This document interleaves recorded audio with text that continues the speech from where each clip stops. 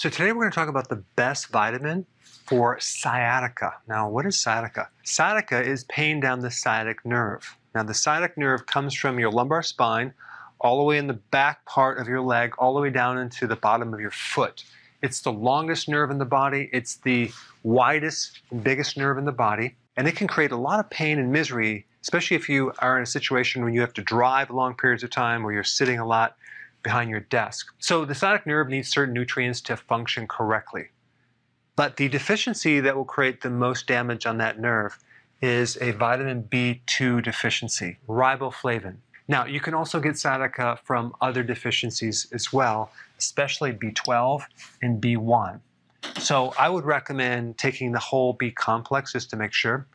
And I would also probably take what's called benfotiamine, which is a fat-soluble B1 that's been very helpful in peripheral neuropathy, pain in the bottom of the foot. So I also wanted to talk about additional symptoms that can occur if you're low in vitamin B2.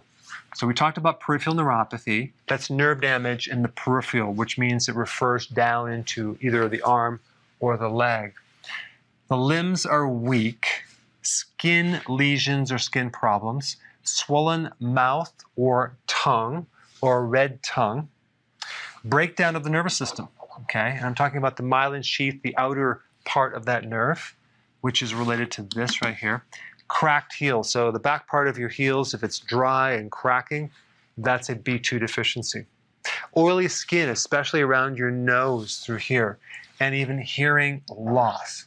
Now, a B2 deficiency could be created because you're just not consuming the foods that are high in B2, or more commonly, it's a problem with your gut. Whether you have gut damage, celiac, Crohn's, diverticulitis, or some type of malabsorption in your small intestine or even your large intestine.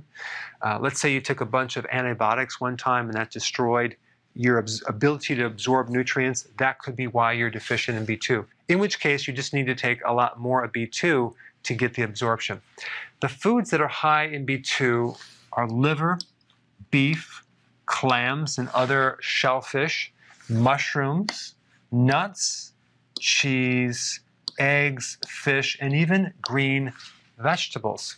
Now, I have done other videos on sciatica that you can check out. I put the link down below because it's not always a vitamin deficiency, but it can be. So check them out and comment down below.